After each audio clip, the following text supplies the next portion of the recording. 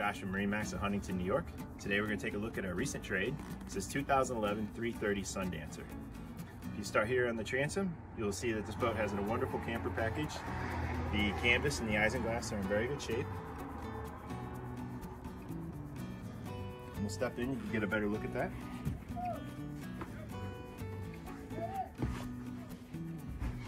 Towards the rear, you have plenty of seating and a nice U-shaped seat. To the port side, you have your sink, and you also have a fridge. This boat is also equipped with a generator, which makes it nice when you spend the day out on the water, having all your needs met. Stepping to the helm, important feature, you have the Axios joystick system. Makes this boat very easy to drive. You have a Garmin GPS system. You have the Mercury vessel view here. You have onboard VHF, JBL radio and speakers throughout. Nice electronic package. If we follow into the cabin,